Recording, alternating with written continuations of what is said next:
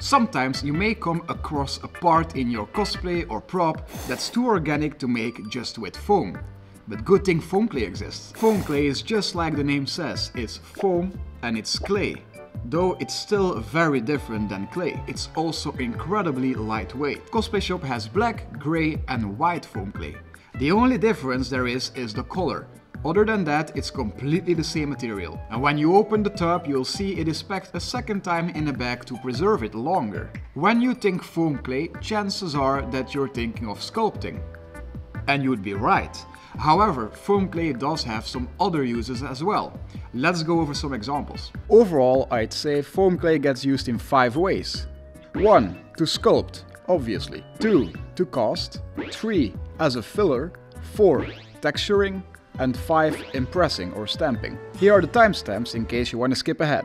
Let's start with the sculpting. So here's the base of a foam blade that I made. It's from God of War, it's one of the blades of Chaos. This is just 2 sheets of foam with a fiberglass rod inside, and I did some 5mm foam for the details. As you can see, it's pretty boring, a bit bland. What should be here is a skull, and I think foam clay will be perfect for this. Before using it, I like to knead it a bit to get rid of the excess moist and air bubbles. So this is what it looks like straight out of the bag, and I can just start applying this to my prop and start sculpting. The best glue to work with foam clay is just water. I dampen the foam surface before applying the foam clay, as this will make it stick better. And then I just apply it with my hands. This is probably the easiest way. Even though it's called foam clay, it doesn't really work like a clay, and it will render most tools useless. However, some silicone tips work when used with water. But most of the time, just use your hands. Whenever I feel like the foam is drying out or sticking to my hands, I just apply some extra water. Also keep in mind that there are limits to how high you can stack foam clay. When you stack it too high, it won't be able to support itself.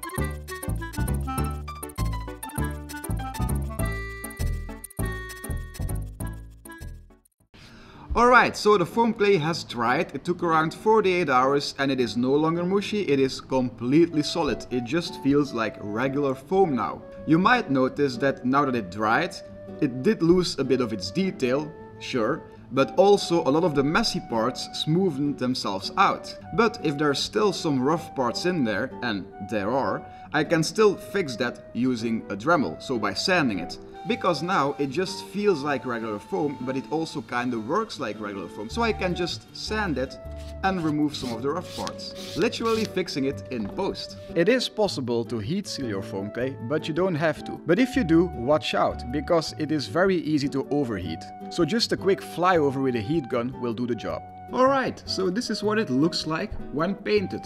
I also added some red for some fake blood, because why not? So foam clay also has to be primed just like regular foam. But of course you first have to let the foam clay completely dry before applying a primer. Because if you don't, you will seal your foam clay and then it will never dry, ever. So I primed this with the black Cos paint. It's a primer and a paint in one, and then I covered it with the forged iron Cos paint, but the metallic one as well. So foam clay is pretty cool. You can just apply it on your prop and sculpt it however you want. But what if you can't put it directly on your prop, or you don't want to? Well, you don't have to. Let me show you. Now if you don't want to sculpt on the prop itself, you can do so separately. Just apply all the previous steps like before, but this time just work on some cling film. When it's dried, you can just peel it off and apply it to whatever part on the costume you want. Also, make sure to dry it on room temperature. As you can see with the thing we made here, it's still there, but it's not as high as we made it before, because as foam clay dries out, it flattens. That's just gravity. However, that's perfectly fixable by just adding a core. I guess it all depends on your preference. Now, if you remember at the start of the video, I said the foam clay came in bags. The good thing about it is it's a Ziploc bag, which means I could just close it again. So I press out most of the air, and I fold it a bit, And then I close the Ziploc bag, and then I can just put it back in the tub and close the tub. Of course, the longer I don't use it, the more it will dry out. You cannot change that. But I just want to emphasize that it's really important to close that bag and make sure there's no air that can get to the foam clay, because it will dry out really fast if you don't. Other than sculpting, foam clay is also used to cast objects with. I had to film this part at home, so apologies in advance. I just put some foam clay inside the silicone mold and made sure to press it in very well. Then I put it in the freezer overnight and then take it back out. If I wouldn't freeze it, it would just rip and tear the foam clay when casting. But now that it's frozen, it just comes out beautifully. Don't wait too long because it defrosts in a matter of minutes. For many people, foam clay is also considered a filler, a bit like quick seal. Whenever you have a gap in your prop or nasty seams, you can just apply a thin layer of foam clay and smoothen it out as best as you can with some water. When it's dry, you can even sand it and it will be like it's part of the foam. However, when you want to fill detail work, maybe quick seal is a better idea. And now that it's dry, I can just use some sanding paper and smoothen it out even more, so that it really becomes part of the foam.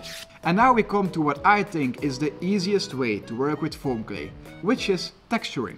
I used it too in this axe. This technique would also work perfect to add, for example, gums to a set of teeth or claws. This method is very organic but also very easy. You can just apply it to your build however you like. I learned that dabbing tinfoil on it gives it a nice ragged texture. And then this is what it looks like dried. As you can see, the texture is still there, but it disappeared a little bit because, again, foam clay smoothens itself out over time. So maybe overdo it a bit to make sure it stays there. So if you guys want to experiment with it too, let me know in the comments, because I think you can do a lot of stuff with it. And then finally we come to the impressing or stamping of foam clay, which I think could be a very cool technique to add some intricate details to your build. I just flatten some foam clay on cling film, like a pancake, and then press in an object. I immediately remove it again and the details are there to stay. When dried, I can just cut it out and glue it to whatever part of my costume that I want. And then it will look something like this. As you can see, the details are still there, and now I can just cut out the axes and then glue it to my armor. Of course, the downside is still not dry because it was drying on the table. But I can just flip it upside down, let it dry for like a few hours and it will be fine. If you're really in a hurry, you could already glue it, but I don't recommend that. Of course, I use this random coin. But knowing how this works, you could also just 3D print some stamps and then just apply it to your foam clay, and like that you could add some really cool details to your armor. Because when I see an intricate armor with like engravings in them, I'm always scared like, how am I gonna add engravings to foam, because it's not easy. And that brings us to the end of this foam clay basics video. If you have any more questions about this subject, or you would just like a video on another subject, you can just leave it in the comments down below. We always love new ideas. You can also join our Discord server, link is in the description below. Thank you very much for watching. I'm SkyShark and I will see you in the next one.